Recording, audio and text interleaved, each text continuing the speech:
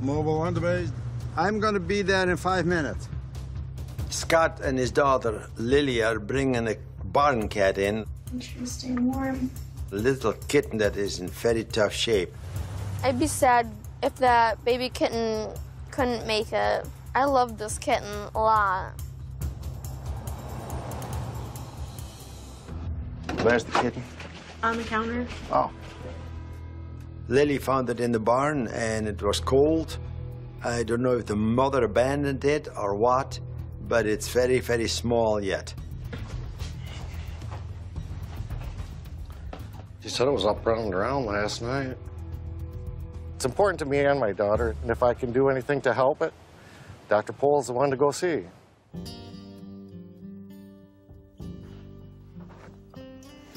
It's so low it doesn't even register.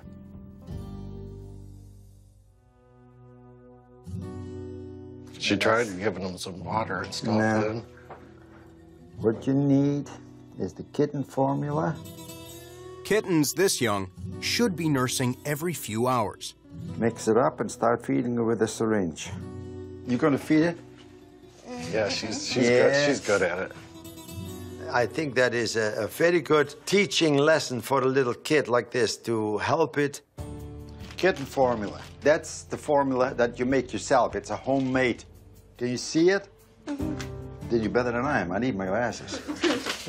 And they just start feeding it a little bit at a time. Swallow it. Yep, they're still swallowing. Okay. At the same time, we worm it just to make sure that she doesn't have any. And what I want to do, you take an IV bag and you throw this in the microwave, make it nice and warm, and put her on there. Okay.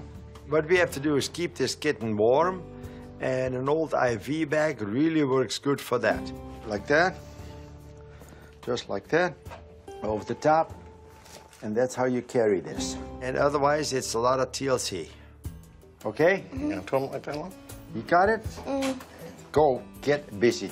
If the kitten starts drinking the formula, it'll snap right out of it. If it doesn't, we're gonna have a lot of trouble later on.